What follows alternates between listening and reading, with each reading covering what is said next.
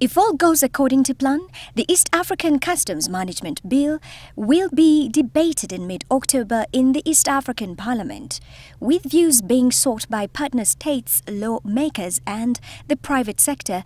More time is being sought to understand the new amendments proposed by the Council of Ministers of the East African Community.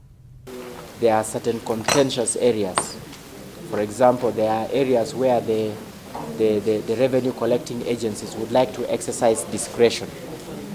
And there are also areas where the traders, feel that there is too much discretionary powers that has been given and has been abused.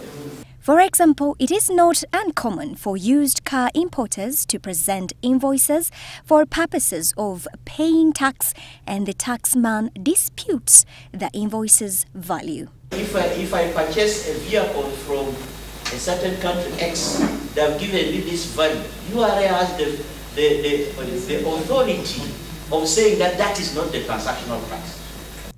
While the practice was not part of the Act, it is now being added. The penalty for presenting the wrong documentation is also proposed to raise from $10,000 to $20,000 or 50% of the value of the goods to be more deterrent. From 2004 to date, we have been using the Customs Management Act. As you know, that's a long time, and there has been a change. There has been a change in context, there has been a change in practice, there has been a change in our business environment. These amendments are meant to ensure that there is efficiency.